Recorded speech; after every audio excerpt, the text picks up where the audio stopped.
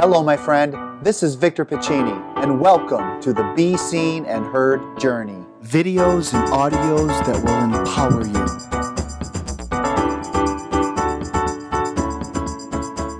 Hey, it's Victor. Welcome to the Be Seen and Heard journey. Thank you so much for being with me today. Whether you're watching this video or listening to the podcast, thank you so much. So the question I bring up today is why abuse happens, and then if I were to continue it, why do people stay in abusive relationships? Well, the first part I can connect like this. When I'm at schools and kids ask me all the time, hey, Victor, why do adults abuse kids?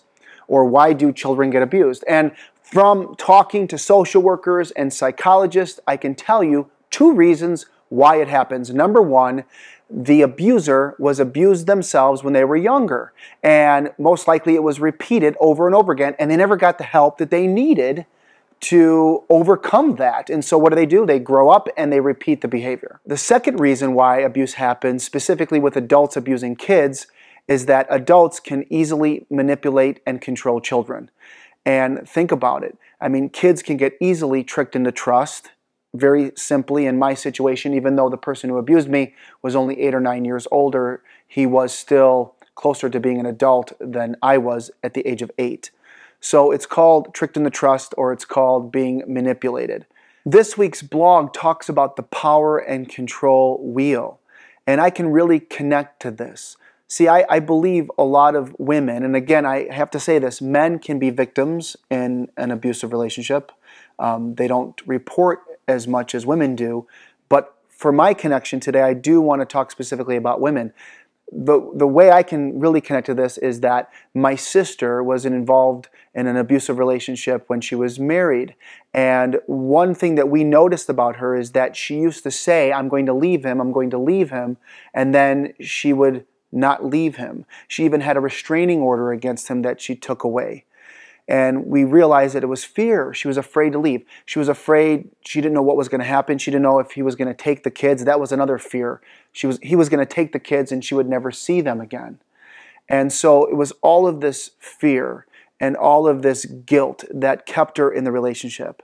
Well, I can say this is that I remember seeing my sister going through a transformation. She got to a place where I think she was very much getting more into control of her life, that she was going to file for divorce. She had gotten herself into shape. She was exercising and she was eating healthy, and she got a great job at a school district, and things were going really well until I believe her husband lost control.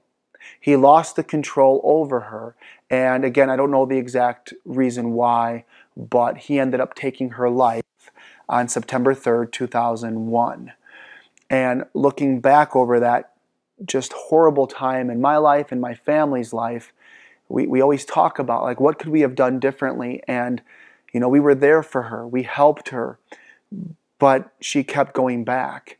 And it's one of those things where we want to continue to empower the people that are in abusive relationships, to keep reminding them that they are not that relationship. They are more than the relationship. They are more than what this person is doing to them, and they need to be in control and they need to get out of that relationship. And I know in my situation it's a lot easier said than done, but if only my sister knew that, where she could have gotten away sooner, or just said, you know, I'm done, and surrounded herself with a lot more people and just left the house. See, we were all there for her, but she kept going back by herself. And again, I don't put any guilt on my family. I don't think it's anyone's fault. He took her life. That was his choice. He ended up taking his life too.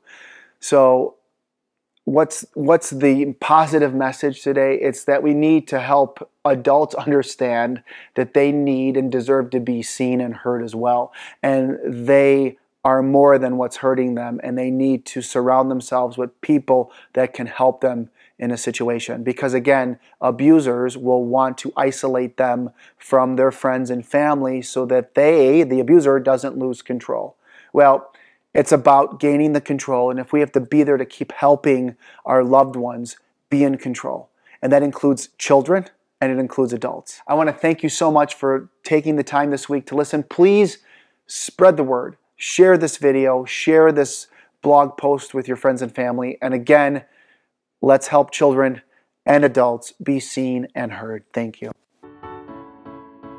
Hey, my friend, I hope you enjoyed this episode of the Be Seen and Heard journey. If you'd like to follow me, please go to youtube.com/Victor Pacini or instagram.com/Childhood Victories, or head over to facebook.com/Childhood Victories, or visit my website, victorpacini.com. Please share this with your friends and family, and until next time, be seen and heard.